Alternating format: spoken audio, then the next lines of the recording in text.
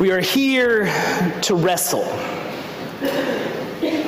Easter is one of those interesting times when we, as Unitarian Universalists, and those who seem to gravitate to our churches on Jesus-related holidays, get to tackle this homeless, wandering prophet and attempt to make sense of who he was and what his life and death mean to us now. And this morning, this year, I'm especially impressed with Jesus as a wrestler of the Spirit, as one who struggled, who took in the truths that he was given and asked question after question, as one who prayed hard and crafted truth for himself. I mean, Jesus as one who was not content to coast through his life, not content to toil peaceably under an oppressive rule, but rather one who saw with open eyes, who prayed with open soul and asked over and again, is this just? Is this right? Is this true? And this, in fact, is one of the most Jewish things about Jesus.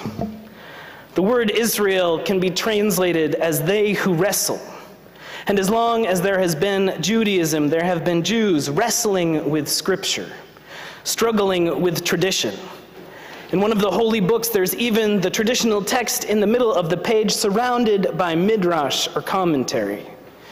And this midrash is the sum total of generations of recorded wrestling, of so many people asking so many questions, recording their struggles, recording their strivings, and the greater, deeper truths to which they came.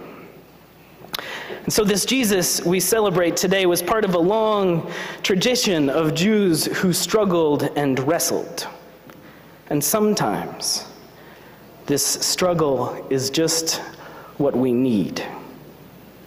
Now, this is a hard thing to say, especially now, especially in these days. It is hard to say that hard times can shape us, that crisis and confusion, that calamity holds potential and promise. But it is one of those inconvenient truths.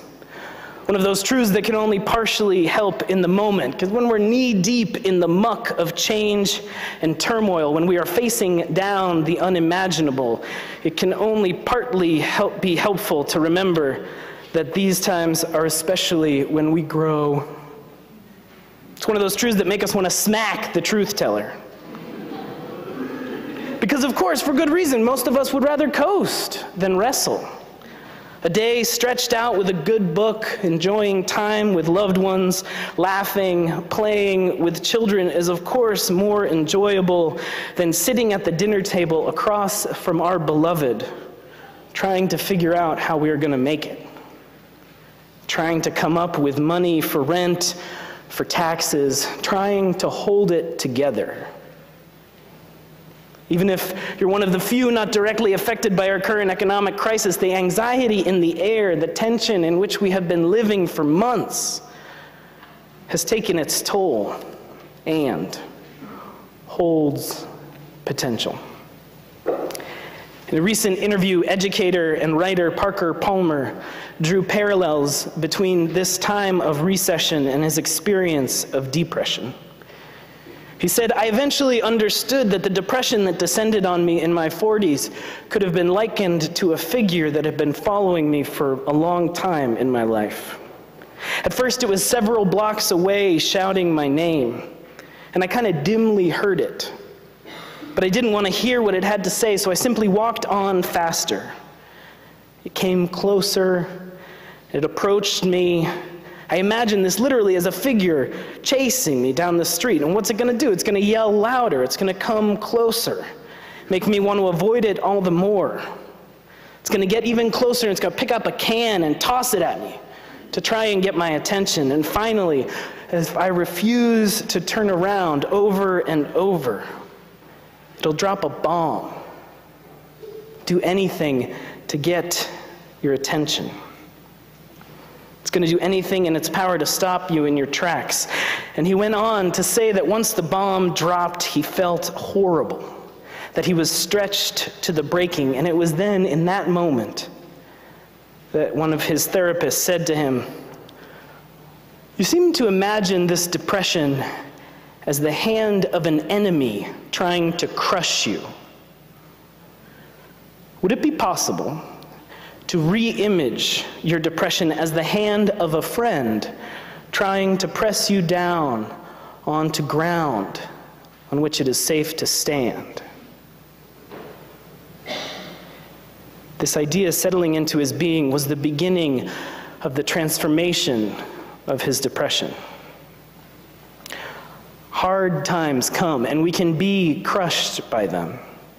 We can be overwhelmed and sometimes need to feel overwhelmed, and sometimes in the midst of that feeling, we can have glimpses of clarity. We can see and feel and know things that we might have held at bay successfully for a long time. This crisis we are facing is crushing, and it is anxious-making and fear-provoking. So many of us have lost our jobs or are facing reduced pay or uncertain futures. And even in the midst of that stress and confusion, in these hard times, in this struggle, there is an opportunity to ask ourselves, what is most important? We can take honest account of the lives that we have been living and ask, are you truly happy? Do you have time for what matters most to you? Once we are on the other end of these hard times, once we are in the wake of this struggle, who do you want to be? As a nation and as a community and as individuals, we are at a crossroads. Here in the midst of this struggle, there may be a new kind of living, a new way, waiting to begin. Anything is possible. Some of the best stories have surprise endings. A deeper, richer, truer living might await you. A story to close. In these trying times, may we struggle. May we wrestle well with all that we have and all that we love. And may we know that the struggle is forcing life into wings we cannot yet see. That on the other end, we will be made new and take flight. Amen.